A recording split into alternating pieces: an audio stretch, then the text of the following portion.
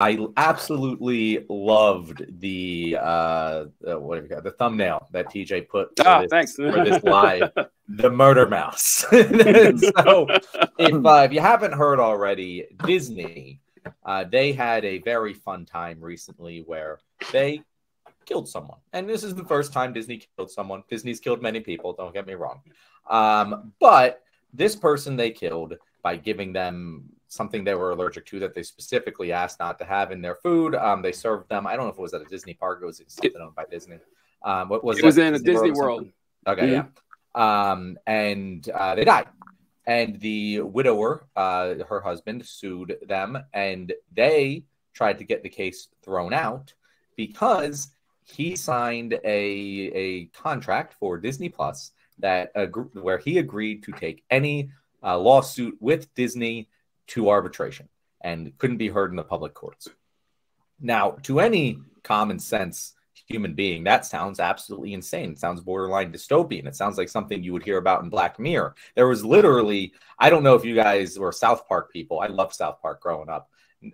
I don't think it's aged very well, but one episode that still ages well is the Human Sent iPad episode, where this was the premise of the show, where Cartman gets put into it was like Kyle or something, doesn't matter, but like he gets put into a human centipede iPad, and he just keeps not reading the terms and conditions and agreeing to more and more horrible shit happening to him. And it's like, why didn't you read the term and conditions? But that's what this is. Like, that's literally what this is. Can you imagine being a human being and arguing before a court that this person's wrongful death case about their wife should be thrown out because they signed up for a Disney Plus subscription? Real humans actually did that.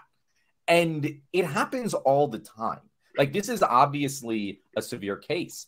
And Disney has gone and waived their right to arbitration because of how much backlash they were getting. But this happens all the time. The most recent evidence I could find showed that there are over 850 million arbitration agreements signed in America. That's more than two for every, I think more than three for every adult in America. We've all signed them. And it's insane because we have no other choice. Yet 50% of Americans who sign them can't read above a 5th grade level. Yeah. And it's a problem. And we always joke about it like, haha, but like it does actually affect things. And these companies get away literally with murder. And this one got publicity. But imagine all the ones that didn't. And this has happened many, many times. And it really, to me, this is one of those issues where it's like, guys, why do we keep letting this happen? It really only happens because no one talks about it, because we just ignore it. It's just like we ignore the fucking terms and conditions when we agree to them. And I don't think this is really a partisan issue. I don't see anyone in the political spectrum arguing that this should be a real thing that people do, and yet it is the case basically out of laziness.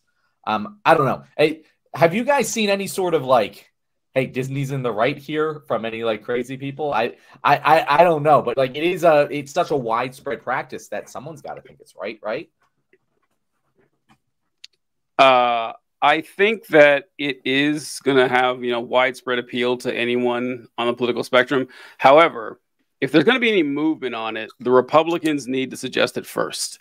Because if a Democrat suggests this first, they're going to call it communism and be against it. Like, Like, I'm not being hyperbolic. That is exactly what is going to happen. The courts are already bloated. They just want more government power. It's like, and I wish I was joking. Like, I delivered that completely straight. That will absolutely for a fact happen. And you can see this with like JD Vance. I know he's easy to shit on, but fuck that guy. But he was talking about, remember his proposal to, I'm coming back to the story, don't worry, I was short-handed here, but the proposal, he said, well, we should let parents have extra votes for their kids, and maybe if you have kids, you shouldn't pay taxes or whatever.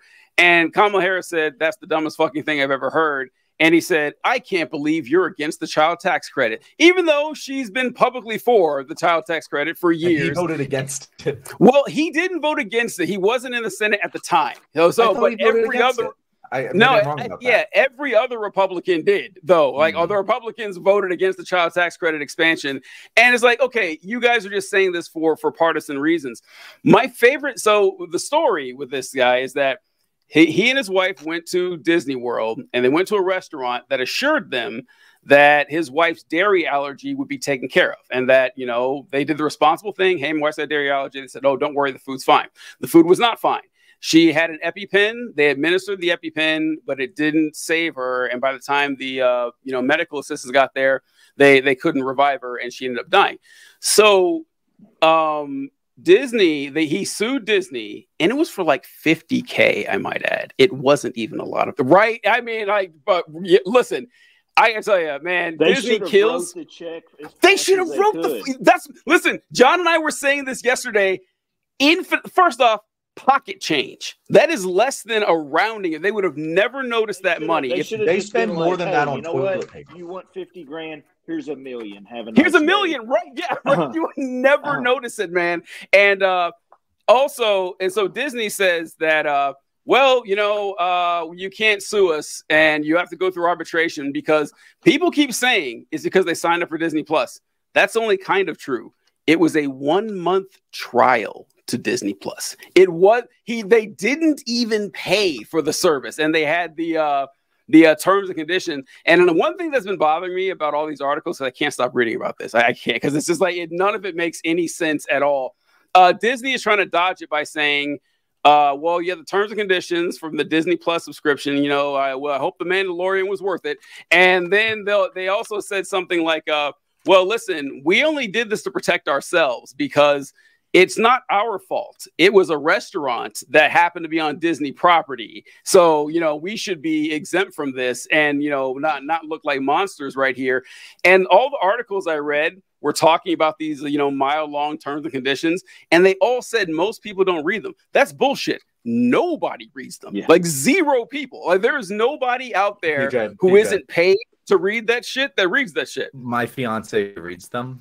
Holy shit. Why? And I had this conversation with her, and she was like, you don't read them? And I was like, are you fucking pranking me right now? Of course I don't. Right. No one reads them. She's like, I read them all the time. And I'm like, you're an insane person. I'm marrying an insane person. Is she able to make sense of everything that's in there? Right? Yeah. I don't think I think for like those big ones, the giant long one, the fucking 1,000-page PDF, she doesn't read them. But she reads if it's like a 10-page document, she's fucking reading them. Holy shit. I don't know. She's not a lawyer. I don't think she understands it. Most of it's too small to read with the naked eye. I mean, most of it is unreadable anyway. It's like the end of commercials where they start jabbering really fast to get the fine print. It's literally called fine print. She has eagle vision or something like that. But yeah, we shouldn't allow this to happen. We shouldn't. There's no reason that this bullshit that nobody bothers checking can, stop you from something wild like that. And of course, you're right, John, the publicity is what shamed them into doing this. But if the issue wasn't, so overblown and outstandingly ridiculous, they'd have gotten away with it. Like they probably have hundreds of times in the past. What do you think, Todd? Yeah, I feel like I've come across some stuff previously, stories about how the terms and conditions of so many things are unreadable. Even they'll print them out and give them to people who have graduated law school and say, make sense of this and tell us what this says. And a lot of times, even lawyers read these terms and conditions and can't comprehend what it says. But the average Joe, me, who's trying to get a Hulu account or Disney Plus, I'm supposed to be held legally accountable for something that you say I have to check in order to get your service or whatever. Like I have some sort of choice. I mean, there are all kinds of things in our lives that we have to have access to that we have no choice. Like even like at our job or something where it's like, hey, we use this, this service and you've got to have it for your job. Well, it has terms and conditions that you have to check.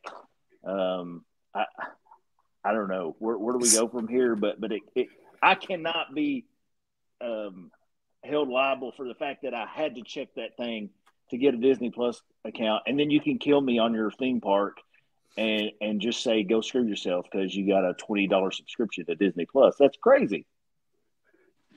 I just want to add here, like, I can't help but picture, like, this guy, he dies, goes to heaven, sees his wife, she's just waiting there for him, just like $50,000. That's it. I know that $50,000. Like, yeah, kinder man than me. Like, I don't know, maybe he was like, I just want the money to pay for the expenses. No, fucking take them to the cleaners, man. It's Disney. They're monsters. They're the Vought of this world, essentially. Like, I remember when Disney bought Star Wars, they bought ABC, they bought ESPN, they bought Marvel. Disney owns something like, it's over a majority. Like, it's like 53% of all entertainment is owned by one company, which should not be legal. So yeah, they need to be taken down a peg anyway. I don't know if you guys remember this story from a few years ago when a boy died and he wanted Spider-Man carved on his tombstone, on his gravestone.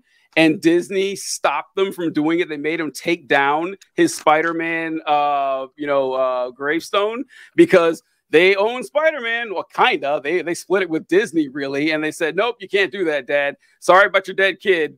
We need that Spider-Man tombstone." So, like, these are the people we're dealing with here. These aren't human beings that should be taken seriously. Like, they need to be. I know we got Marxists and stuff listening, but you guys, I've never felt more vindicated.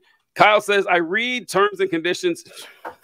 What the fuck is going on? Like, this is how I felt. DJ, this is how I felt when she told me she read them. I was just like, you have to be joking. And, what like, I want to know. I believe you sort of, but how? Here's what I want to know. John, ask your fiance this, and Kyle answers this. Well, maybe you'll mention it, but why read the terms and conditions? Have you ever read them? It's like, nope, sorry, I'm not going to use this smartphone because of the terms and conditions. Kyle, I need you to answer that question. Because every smartphone, every computer, every video service, every internet service, like everything you read has 4,000 terms and conditions, and you're telling me it fucking matters what it says? Because I'd like to know, like, what are the red flags in there? You know, that you say, no, well, here it says, no ex post facto law or bill of attainder will allow me to sue this company if injury befalls myself or my family member. Get the fuck out. I don't.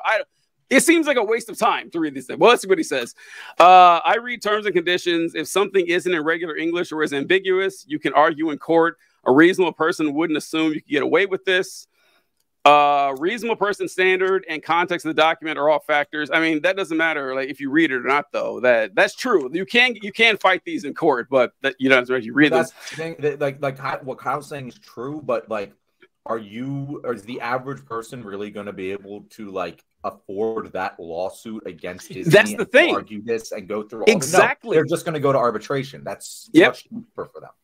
Yeah, and the reading is superfluous at that point. Like, whether you read it or not, you can still make that argument.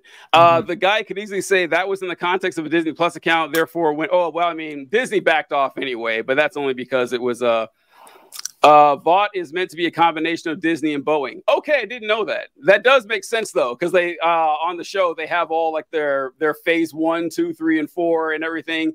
But it has to be a pharmaceutical company, too. Because Vought is mainly a pharmaceutical. Anyway, it doesn't matter. But get deep in the weeds on there. Yeah, it doesn't matter. It's every corporate conglomerate. Like, that's just all. Yeah, that story was insane, man. Like, when I saw it, I was like, God damn it, man. Because, like we were saying before, the bad press from this alone, you think would have stopped people from, kicking themselves in the face like that. I don't understand it. How was Ron DeSantis not all over this?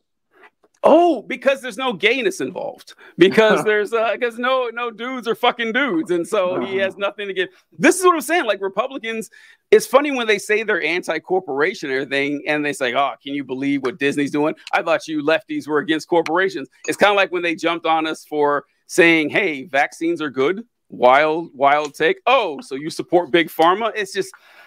Oh, they're dumb and opportunistic and just, like, duplicitous on all fronts. I quickly run out of patience for conservatives over the last couple of years. Like, doing social media will do that to you, but yeah, any that was left is pretty much all gone away by now. All right, good shit. That is our show, people. Superman Todd, how did you like it? Oh, that's great. I appreciate you guys having me on wherever you do. Y'all are way smarter than me, so I stay. Oh, stop pretty it! He always says this, TJ. He always says this. Butters us up. Oh God. Wait, so well, we got to do our bumper before we go. So are you an 05? No, I'm a major. I'm an 04. Oh, 04. Okay. Oh God. Oh no. Oh, so are you in operations then? I'm actually an officer candidate school commander. Oh, okay. That could be a fun gig. All right, because I know S3 could. Ooh, I felt kind of bad that you were stuck there or whatever, but that's kind of cool. All right. We got to do a bumper for Superman Todd in the show here, Don. Yeah, Todd. So I'm gonna introduce that. I'm gonna throw to you. You're gonna say where people can find you outside of being a wonderful guest on the left wing, of course. And then TJ will close us out. Okay. Yeah. I'm Superman Todd. Oh wait. John first. Yeah, John, I'm going to say a little intro, and then you're My going to bad. do that. I understand the confusion though. Like it took him. I was paused for like half a second. He's like, "Wait, did he mean like now?" Okay, I'm just going to go. My bad. Wait, real quick before you start. Dirty Bubble said terms and conditions are kind of gay, to be honest. Good news, so are we. All right, let's go. let's head on over to the bumper. All right. Okay, you officially made it to the end of the episode, sponsored by the one and only Scott's Hamburgers in Bixby, Oklahoma. While you are at Scott's Hamburgers, you should definitely look up our wonderful guest, Superman Todd. Superman Todd, how about you tell our audience where they can find you? Hey, I'm just on TikTok as Superman Todd 2. This is my second account. First one got banned a couple years ago. So come out there and follow me, kind of known as the Southern Liberal. So go follow me, and I appreciate it. We appreciate you, Superman Todd. He's the Southern Liberal. He's the only one, or he's the best one, I guess. So yeah, make sure you follow his account. Folks, we appreciate it. I was going to make a joke about Scott's Hamburgers, and John beat me to it. So I got nothing for you now, folks. I know it's kind of my thing, but peace out. We'll catch you next time. As soon as I saw your face,